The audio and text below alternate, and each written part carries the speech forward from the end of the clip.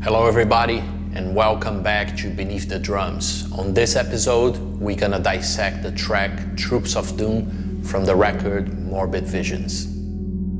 We wrote and recorded Troops of Doom around 1985 on the record Morbid Visions, and one of our main influences for that song was Celtic Frost, the band from Switzerland, which had a lot of crazy sounds like timpanis, and I tried to recreate some of that on the toms for Troops of Doom. And then of course also lyrically, my brother was very influenced by Tom Warrior, and you can hear all those elements in this track.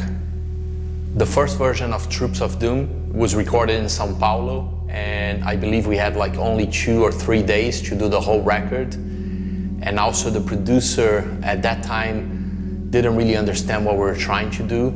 He couldn't figure out how distortion and all those crazy things back in the 80s in Brazil, a lot of those people didn't quite get it, the kind of sound that we're pushing for it.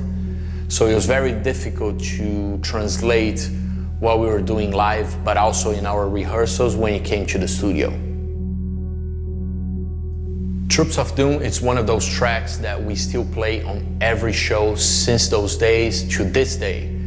And it's also a chance to bring back some family members to play with us, some friends who come to the show that are part of our history. We always tell them to jam this song with us. And it's a celebration of the past, but also it's a timeless track.